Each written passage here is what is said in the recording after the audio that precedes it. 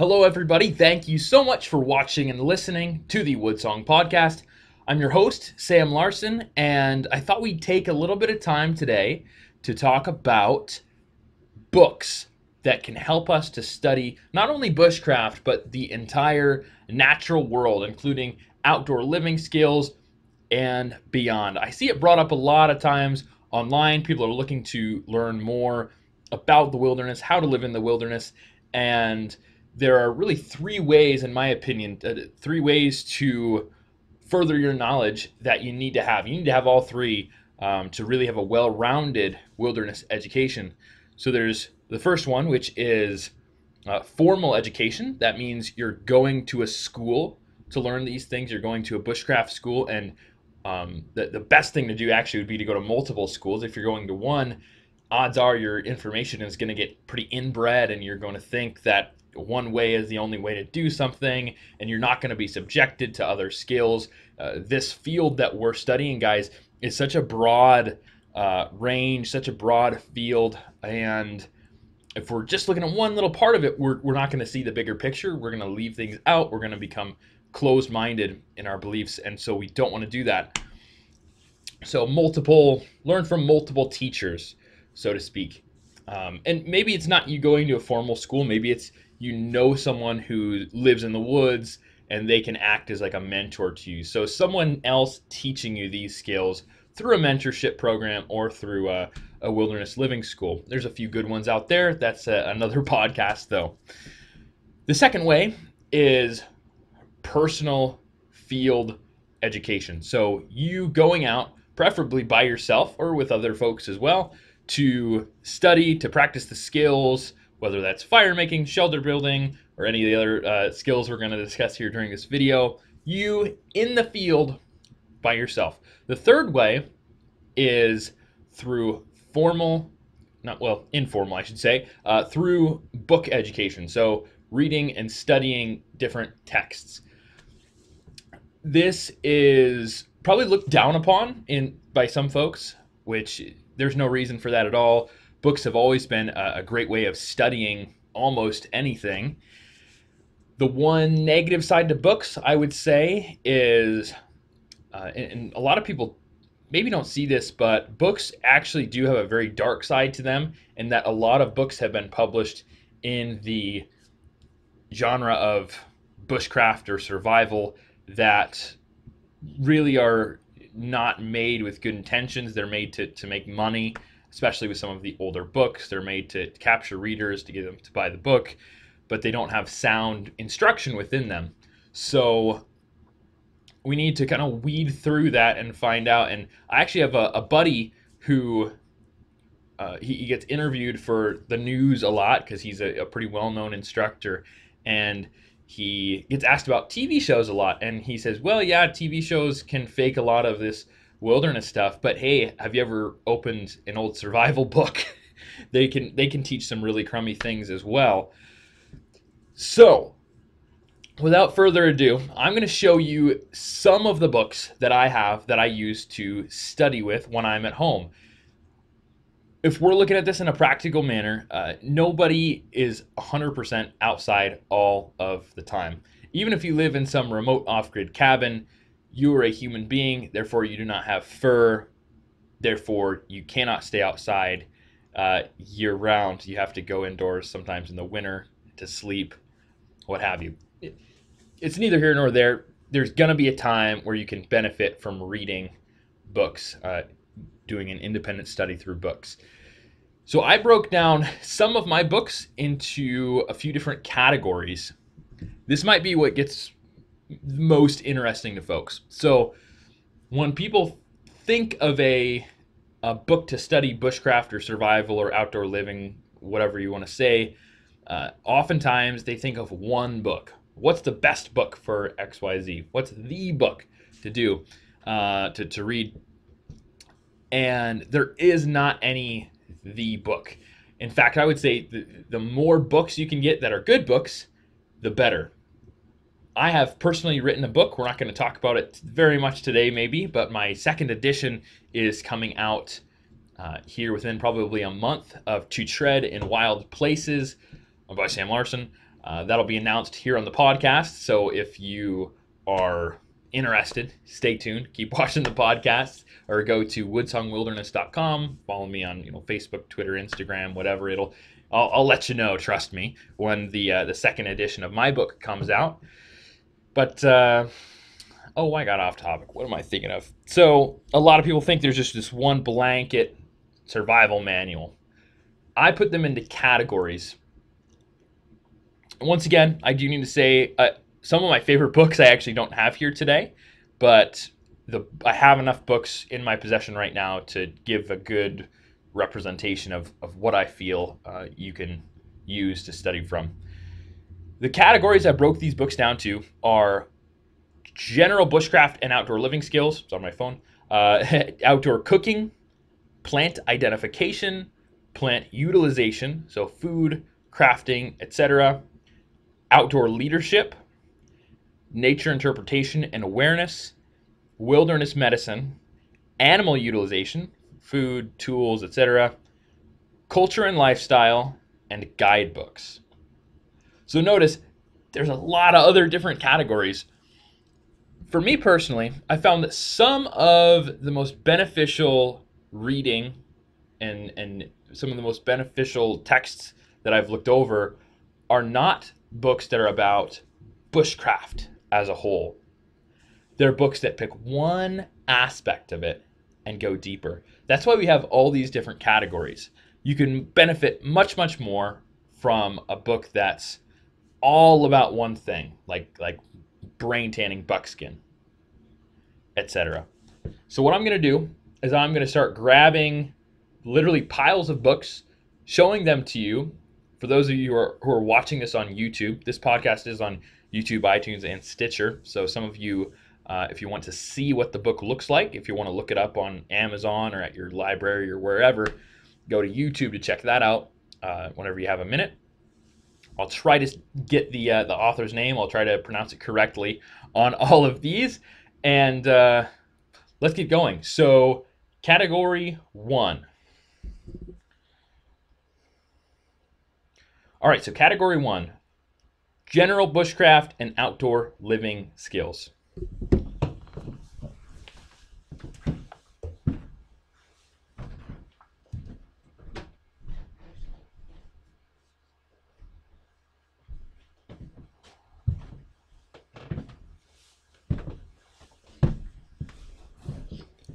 This is actually the category that my book, To Tread in Wild Places, would be in.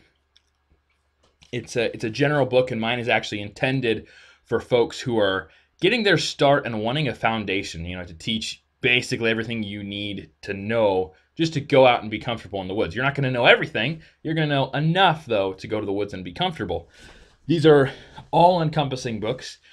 Unfortunately, the one book I don't have here that I really enjoy is the big heavy hitter, is Bushcraft by Morris Kahansky. I was reading it last week. I was looking through something and I misplaced it. So maybe it's under my couch or in a couch cushion. Maybe it's I left it at some building or in the car. I don't know where it is. It's gone. But Bushcraft by Morris Kahansky. It's got excellent line drawings. It's particularly good for folks who have a lot of raw materials to work with. So someone who has to do kind of a leave no trace type thing is going to benefit a whole lot less from this. However, these are necessary skills to learn. These are core bushcraft skills when it comes to crafting that you need to know, including how to hang a pot over a fire, how to, he teaches so many things. He teaches about fire, shelter, intricacies of how to arrange your shelter and your fire, a little bit of outdoor cooking. He teaches a lot of things in his book, Bushcraft. It's an excellent book. So Bushcraft by Morris Kahansky, that's the first book. Another one that's real popular in the genre is Outdoor Survival Skills by Larry Dean Olson. And if you get a chance, get the new edition to this book. I have the old one just for the sake of nostalgia. You're going to get a lot more value out of the newest edition. Actually, this book encouraged me to put out a second edition of mine, to not be prideful and to say, hey, you've got some things you can contribute and make it a whole lot better. This book, although it's got great content in it, it was made decades and decades and decades ago. So I'm showing the camera this right now. It's basically very, very old photography. Even though it's good, it's great for its time. I mean, it was incredible when it came out back in the, gee whiz, was it like the 60s? The year on this is, flippity flip, Brigham Young University Press edition, published 1967. So printing of books has gone a long way since 1967. But it makes the list absolutely for the general bushcrafting category. Outdoor Survival Skills by Larry Dean Olson, Brigham Young University Press.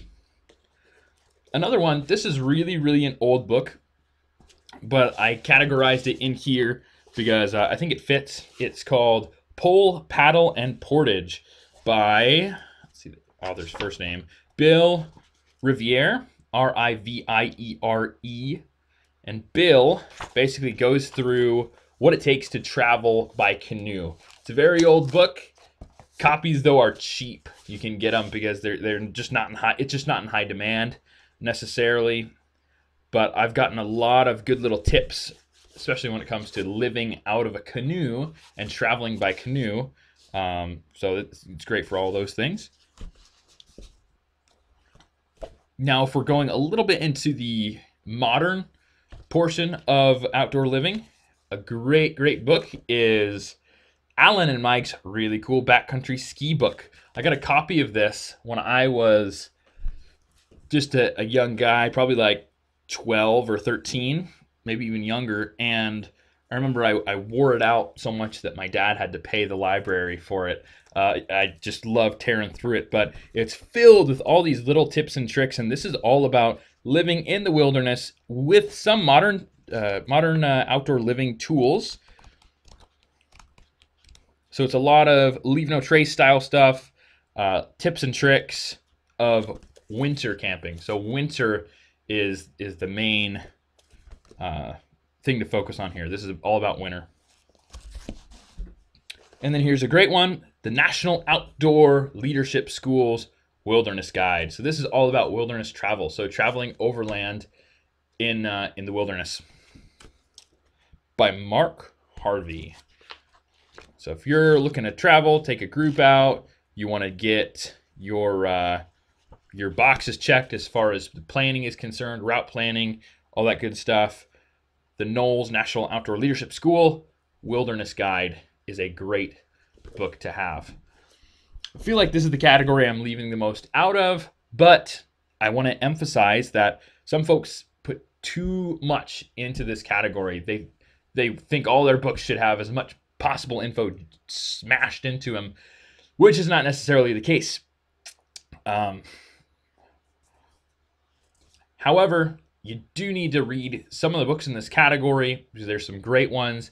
They're great books to start out with and to look through over time so that you can maintain your skills, so to speak. So these are good bedside books even to flip through and to say, oh, I remember seeing this technique in this book. So it's a lot of fun. So we're going to say outdoor cooking is our next category. This is one that's really overlooked. People forget that you have to eat when you go to the woods and eat well. And these books are going to help you do that. They go from modern to a little bit more primitive, although I don't have anything that's truly about primitive cooking here. There are probably some good books I should listen to, that I should read on that. If you have any books, by the way, I'm going through a category and you're like, hey, you didn't mention this one, put it in the comments. Let's talk about it, and maybe we'll help each other out on that. The Well-Fed Backpacker by June Fleming. Obviously, this one is going to focus on techniques for backpackers. So people who want to travel really, really light into the backcountry. So it's all focused on, lightweight stuff you can shove into a backpack. So The Well-Fed Backpacker by June Fleming. If you're a backpacker, you're sick of eating crummy mountain house meals, do that. Another great one, Knowles, by the way, National Outdoor Leadership School publishes great books all around. They're not a bushcraft or survival school by a long shot. They're an outdoor leadership school, but well worth the read on these things. So another modern outdoor cooking book, Cookery, National Outdoor Leadership School, edited by Claudia Pearson. So Cookery, this is the 5th edition, is the one I flipped through. Knowles is I would say world famous actually for their rationing and recipes for backcountry meals. So check this out. Industry leader in modern outdoor backcountry cooking. Trail Cooking by John Weiss, or Weiss, Weiss. This is just another good one in the category. Again, it runs along the lines of backpacking meals. It goes through gear, different things to help you out on the trail. So John Weiss, Weiss, Trail Cooking and Outdoor Life book, he calls it. Yep, excellent book. And then this one is actually written by my friend Tim Smith, who I interviewed on episode 2 of the podcast. And it's called The Woods Cook, Outdoor Cooking with a Professional Guide. Tim is a master main guide, which means a lot. It's very difficult to keep and maintain your master main guide. It means you've been a guide working with people in the outdoors for no shorter than 10 years. So 10 or more years. He's closer to 20 years on his. I think beyond 20 years actually.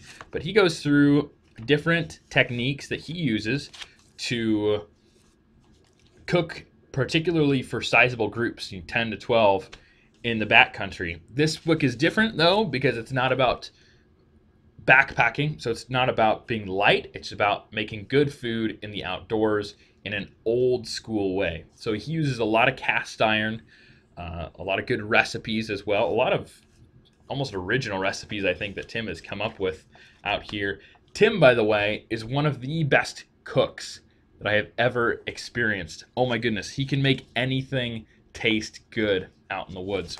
So I know a lot of folks aren't just jumping for joy over these cooking books about the outdoors, but I recommend all of them. Read them. You're going to learn a lot from them. I know I did. So I might be going out of order from what I read earlier, but our next category of books is going to be nature interpretation and awareness.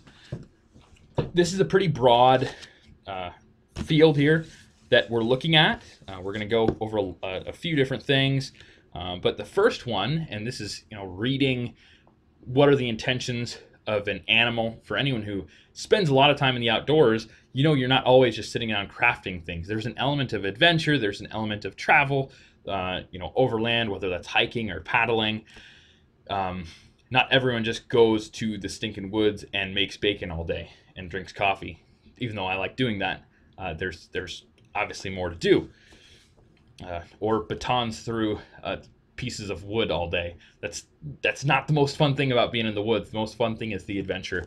And this will all help you to have more of a well-rounded experience during your adventure and to feel more like you're at home in the wilderness. There's so many little tips and tricks in here. The first one is called Bear Attacks, Their Causes and Avoidance. And that's by Stephen Herrero, Stephen. He's one of those guys. Herrero, Herrero. This is the industry-leading book for bear attacks. So this is basically the #1 book that's ever come out on the subject. So Bear Attacks by Stephen Herrero. How to avoid them, what to look for, bear mannerisms, how to keep out of trouble in bear country, essentially is what it is. And if things go bad, how to make the best of your situation.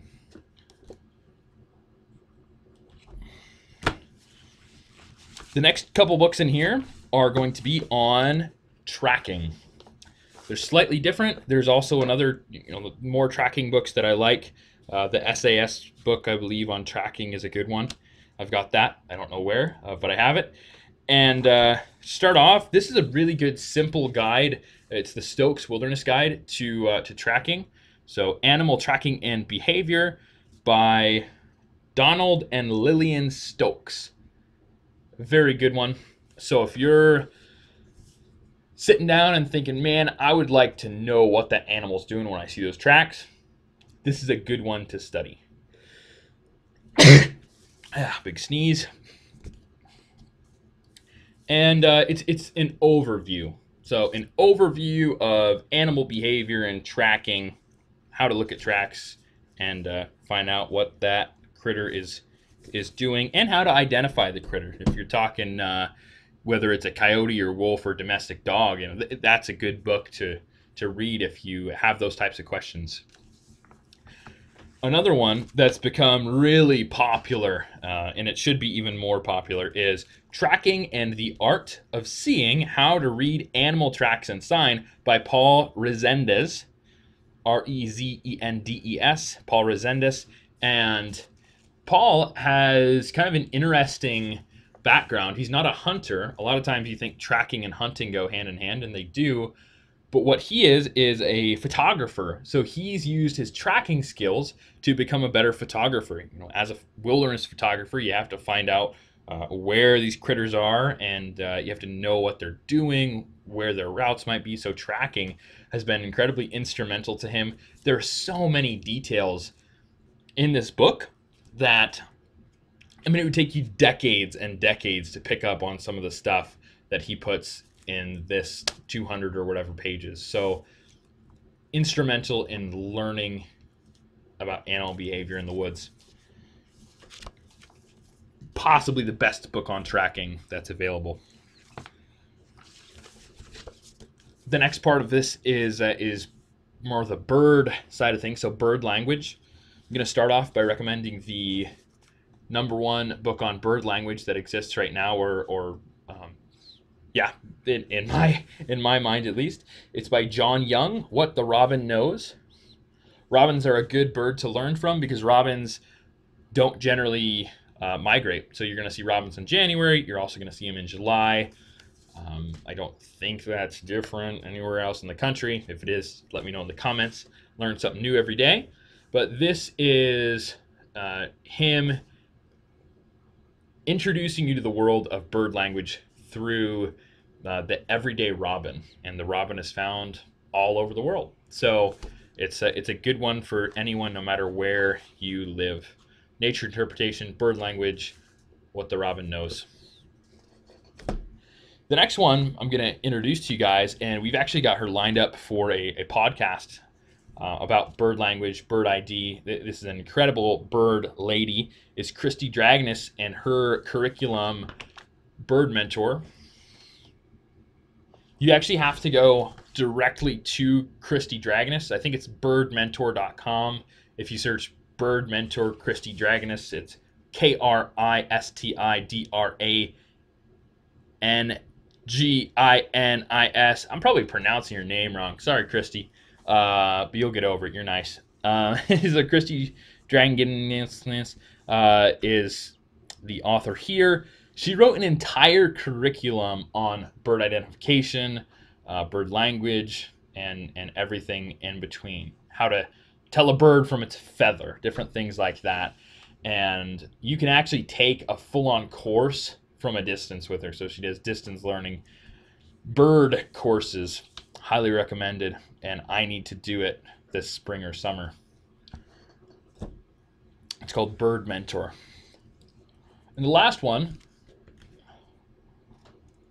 is Eric Sloan's weather book. This completely changes directions in the whole nature interpretation thing, but it's how to look at the sky and interpret the weather, how to look at the sky and how weather patterns are affecting the natural world, and say, I believe XYZ is going to happen in the next day or few days or hour.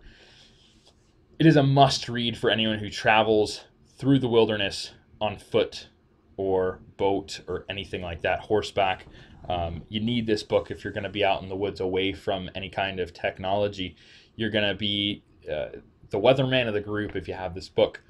And I don't believe it's a short read, and it's very simple language. It is it's where one good example is the saying, red sky by morning, sailors fair warning, red sky at night, sailor's delight. That's where I learned about that. So this book, and that's been one that's helped me through some really crummy times. It's helped me get ready before the storm or plan a nice productive day the next morning.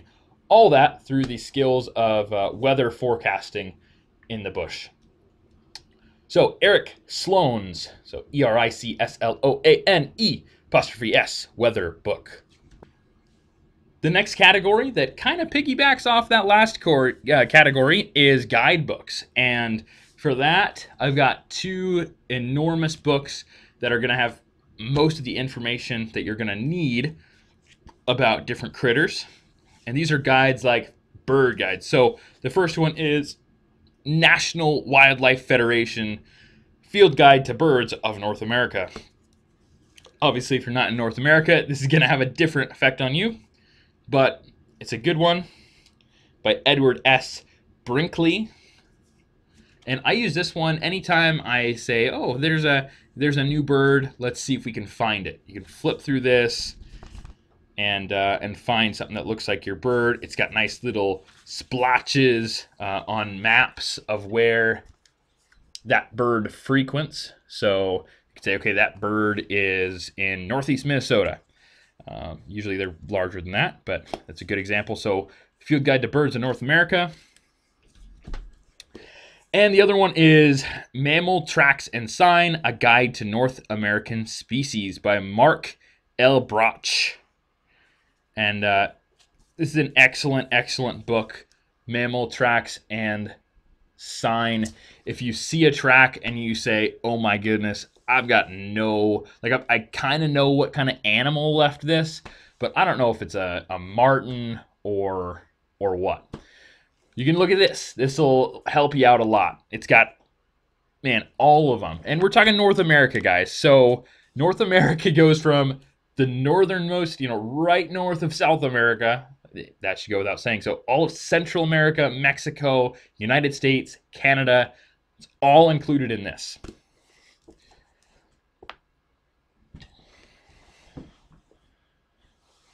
And yeah, I mean, it's a great book. This book, what's really special about it, it'll show you tracks, and like the title says, it will also give you sign. And so sign can mean a lot of different things. One of the things it means is poop. So we get an encyclopedia of poop almost included with this. So if you look at a piece of poop and you think, oh my, I don't know what that poop is from, this book is a huge help. I actually used this on Vancouver Island after I got back, I should say. I didn't have the book with me, but I saw this really interesting looking poop out there in the woods, and I didn't know who it was from. It looked like a dog poop, but there were no dogs out there. I thought, there are wolves out here, but it had different types of colors in it, and it had some pieces of shell in it, and I said, there's no way wolves eat shellfish, so it couldn't be a wolf. Looked it up in here. Turns out it was a wolf, and those particular wolves actually eat shellfish. So it made perfect sense. But I had to have this book as a reference before I actually knew that. So it's a great one to have around. The next category I'm going to go through is plant identification, and there are a lot of great books to go through on this. Don't get me wrong, but the one I have here today, and it's a good one to have around, is Botany in a Day by Thomas J. Elpel, I should say. And for those of you watching on YouTube, that's right, that is his signature. I know Tom, he's a great guy. I want to have him on here for a podcast. I just haven't been able to reach out to him yet. But Tom's book, Botany in a Day, is a guide to identifying plants by their families. So you take these plants and you say, okay, they have this similarity. That means they're in the same family. So you can essentially, if you master this book, you can be in Asia, in a place you've never been before, and see a plant, identify it using the patterns method that he describes in this book, and say, I don't know what it's called, but I know I can eat it, or I know I can utilize it in some other way. So Tom Elpel, Botany in a Day. Funny story actually about Botany in a Day. I was taking a little refresher course. I was working as a guide here in Lincoln for a school program, and I asked the person teaching the course if they had any books on plants that they recommended for plant identification, and they pulled out this book by Tom Helpel. So it's a big one. If you want to learn about plant identification, Botany in a Day is the book you want to get for that. And I'm going so fast through these books, I'm not giving them justice. I'm just trying to give you a little bit of an idea of where to go to study when you're stuck at home for a long time. Like if it's 20 below like it is right now, or you've got a bunch of kids, you can't just go wandering through the woods all the time like you used to do when you were a young buck.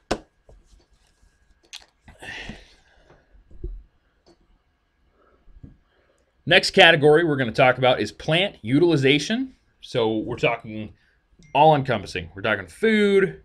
We're talking, just got a text from Tim Smith. Listen to the Joe Robinette podcast. He said he liked it. Gee whiz, thanks, Tim. Starting over. So our next category is going to be plant utilization. So that's food, utility, whatever you're using it for. You can't go through this category without including this author, Sam Thayer, guys. Samuelthayer. Man, I'd love to do a podcast with this guy. He essentially guinea pigs himself out and studies wild edible plants through his own experimentation in many ways. He's also a big bookie, so he that's totally wrong use of the word bookie, but he reads a lot of books, and then he says, you know what, I don't know if this is right. So he tests it himself. He doesn't just take that book as 100% fact all the time. Thankfully, he's been able to not die, first of all, because we need him, and come up with some great things that the world may never have known had Sam Thayer not looked into them. Best example of this is with his study of milkweed. So prior to Sam Thayer, milkweed was thought of more as a toxic plant than an edible plant. And that's because way back in the day, this is Sam's theory, is that basically they were misidentifying milkweed as I believe, is it dogbane? Dogbane probably. So they're lookalikes, and dogbane is extremely bitter. Milkweed is more of a sweet taste, but they were cooking this plant and saying, okay, I guess you can eat it, but it's bitter, it tastes bad. They were saying you had to boil the plant and change the water out 4 or 5 times, and by then, what nutrition is there really in that plant anyway? Sam said, you know what, I'm just going to try it myself, and maybe I won't change the water. Maybe I'll boil them in the water and drink the water. None of these things we recommend you do, by the way, but Sam did them. And through this, Sam has basically come to a conclusion, and I'll probably simplify this or mess it up, but he says that if you want to cook milkweed, really you just have to boil it, pitch the water, and then cook it some other way or eat it just like that. So one boiling can extract enough toxins to make the plant really good for you. So this one is The Forager's Harvest. Samuel Thayer actually has a new book out that I have not gotten yet, but I need to get it. Nature's Garden is his other book that I have. It's just not around here. Samuel Thayer, you need to have his book and to look through it and to study from it if you want to learn about how to eat plants in the woods. Artificial bacon bits get old after a while. Got to know those plants, guys. The next one. This is... actually, I'll switch this up. I'm going to do this one next. Yeah. Preserving Wild Foods, A Modern Forager's Recipe for Curing, Canning, Smoking, and Pickling by Matthew Weingarten and Raquel Pelzel. This book was a lot of fun. It's not your typical wilderness education type book.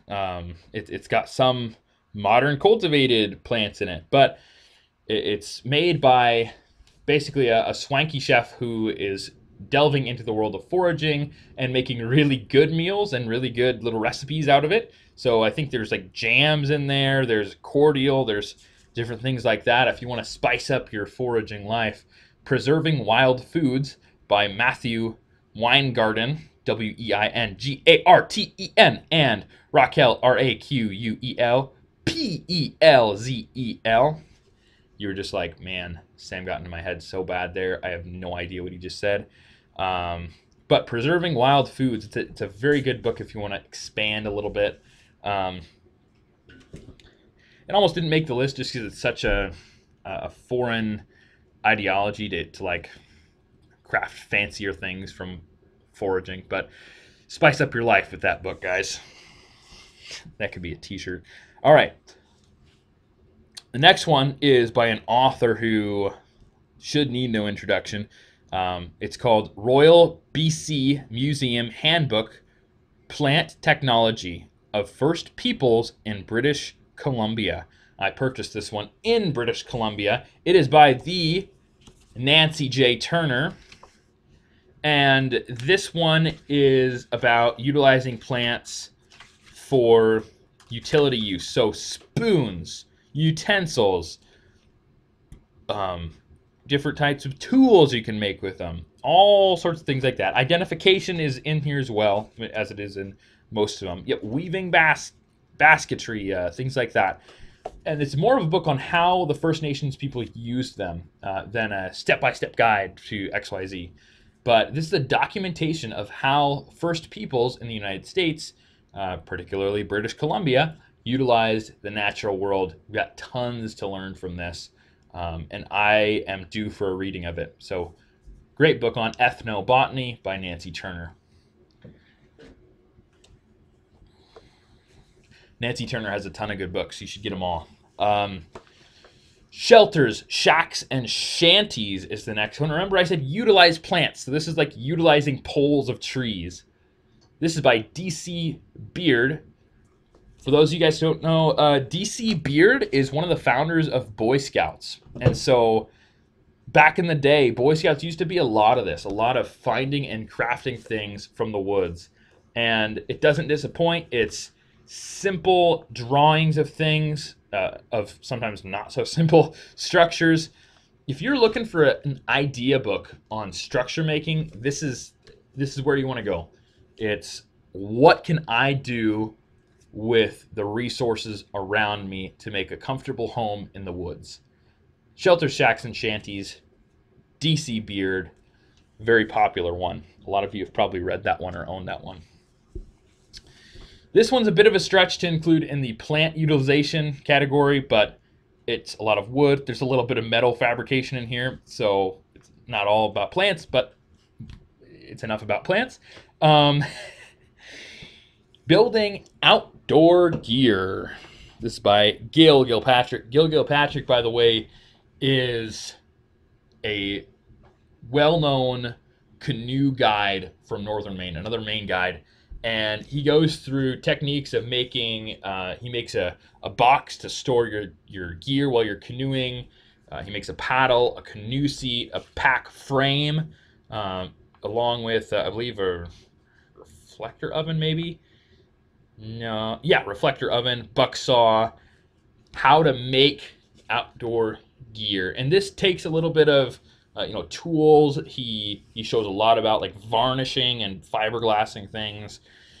But as a general rule, and if you want to delve a little bit more into the making of gear, this is a good one to go to.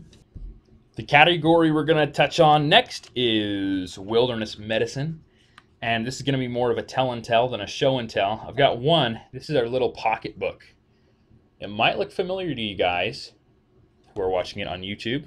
If you're watching this on iTunes or Stitcher, you have no idea what I'm showing you.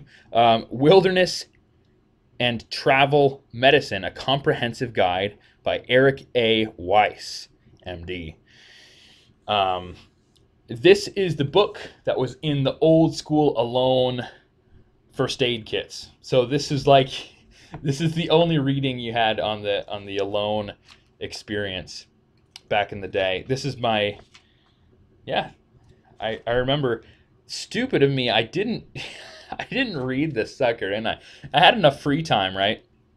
I never read it, but it is here, and I have read it since I've come back. It's got a lot of good information on fixing yourself up if something goes wrong. So for wilderness medicine, wilderness first aid, this is a great pocket guide.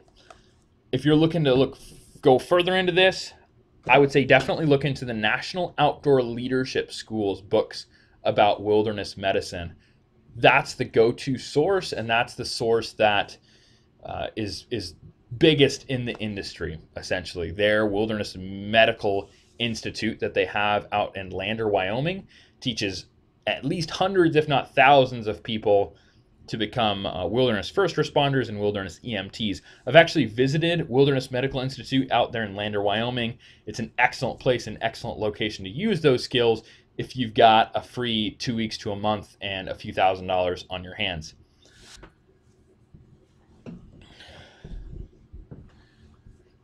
The next category, certainly overlooked, but incredibly important. Guys, it's outdoor leadership. And the best way, obviously, to learn outdoor leadership is by watching other outdoor leaders in the field or by being in the field yourself and overcoming things. The first one is the Appalachian Mountain Club Guide, so the AMC Guide to Outdoor Leadership. Trip Planning, Risk Management, Group Dynamics, and Decision Making by Alex Kosseff.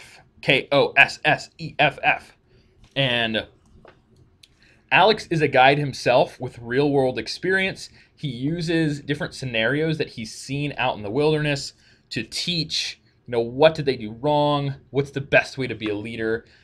He makes a very good, example of being an outdoor leader. He compares it to being a parent in a lot of ways, and just gives a really good perspective on what it means to be a leader in the outdoors. So I love this book, guys. This is an excellent book. And I know I'm saying this about a lot of books, but I'm kind of a book nerd. Definitely a book nerd, I should say.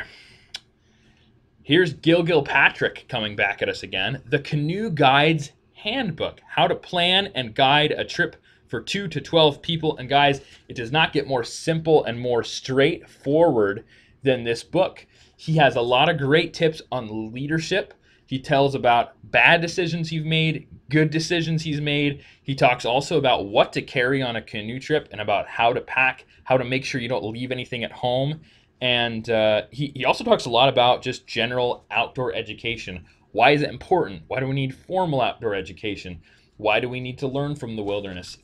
He talks about these in this book. So Gilpatrick, The Canoe Guide's Handbook, another one you can score real cheap.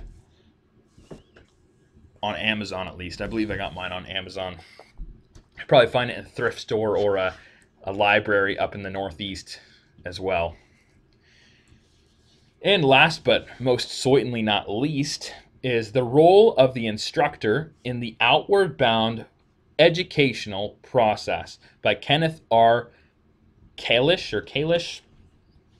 Anyhow, he talks about how Outward Bound teaches leadership.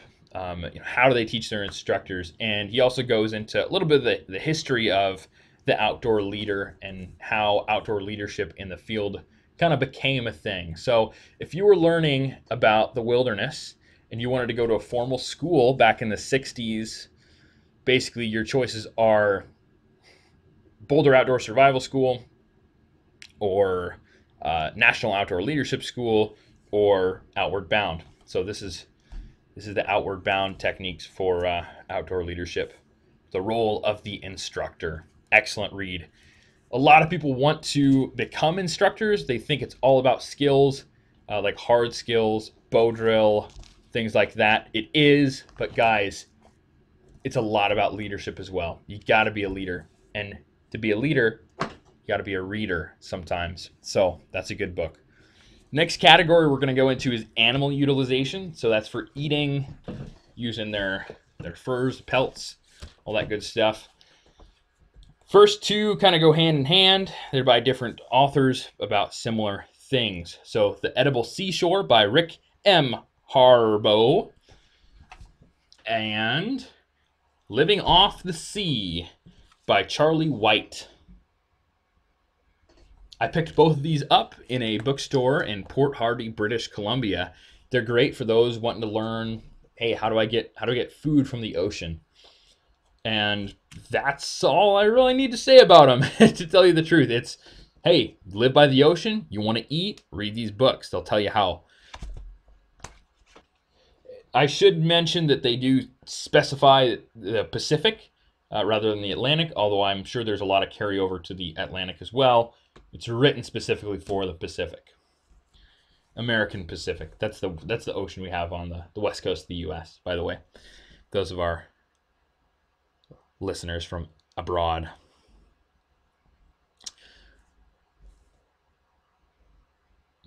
Next is an awesome book. If you are going to learn about buckskins and you don't have an instructor holding your hand, first, it's great to learn from an instructor on this, but if you don't, never fear. Deer Skins to Buckskins, 2nd edition, revised and updated by Matt Richards. This is an awesome book, guys. This gives a straightforward, simple approach to learning how to make buckskins. So you don't even have to be a hunter, by the way, to do this. You can utilize roadkill. You can utilize the hides of animals that hunters don't utilize. What we got to keep in mind is, I would say at least 95% of the deer that are shot in my state, the hide just goes to waste. It just rots. That doesn't have to be the case.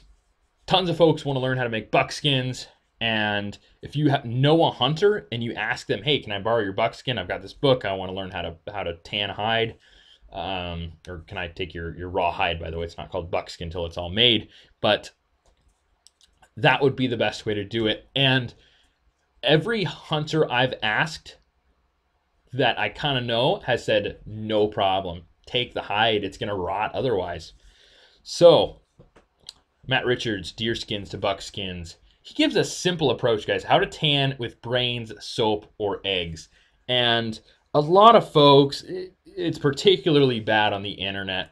Oh my goodness. And in folklore, general, people tell stories. Oh, it's so hard to do XYZ. And it's hard work, but it's not overly complex. It's a relatively simple process if you just have someone to teach you the way, even through a book. So if you want to make hides or buckskins, make hides. If you want to make buckskins, this is the one to go with.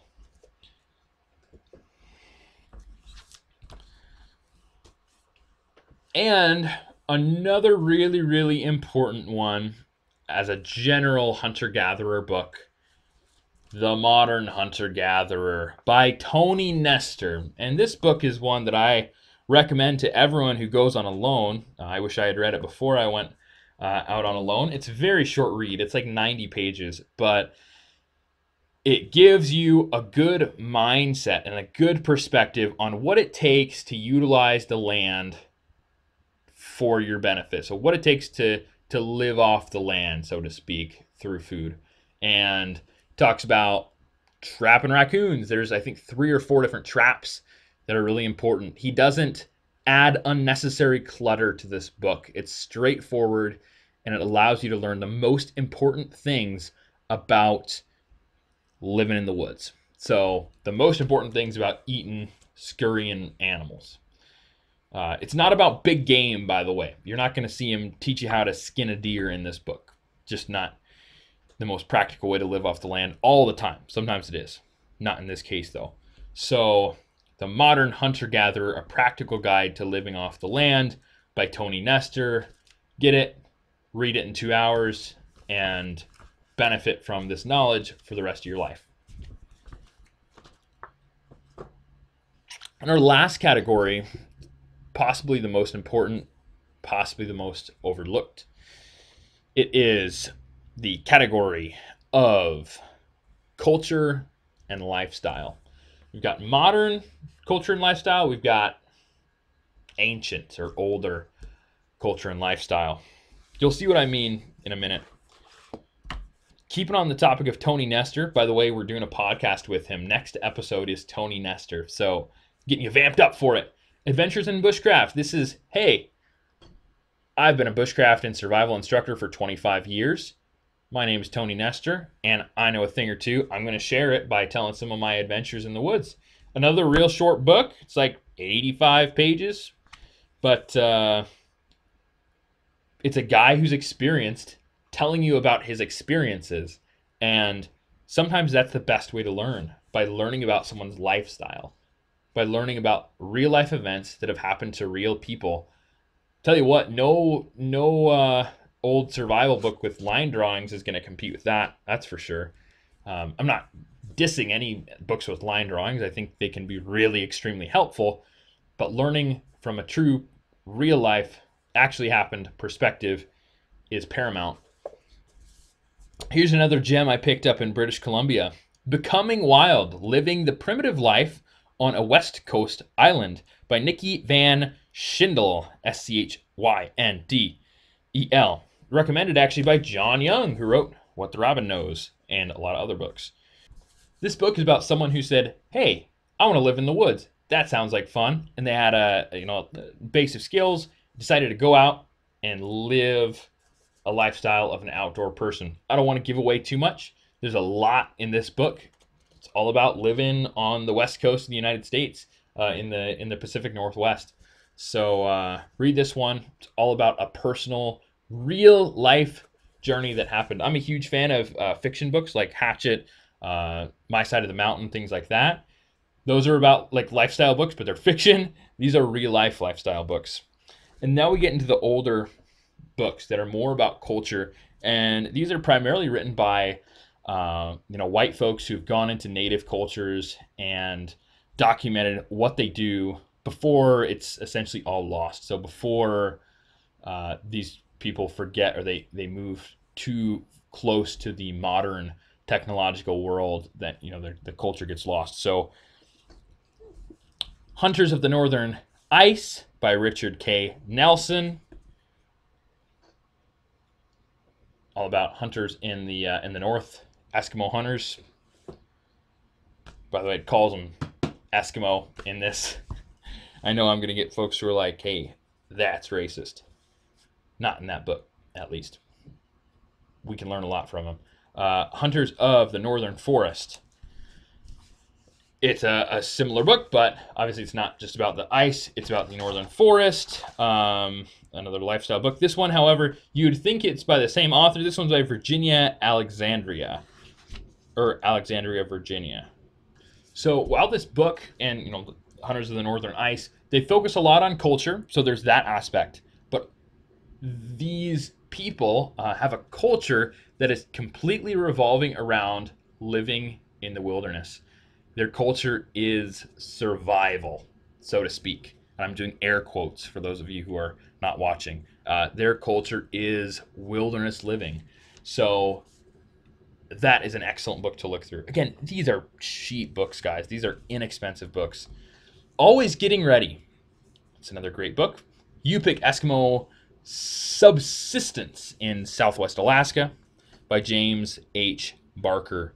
It's going to be our last culture book that we go over. There's tons more, tons that I haven't read yet, but just books about people who have lived this lifestyle for thousands of years.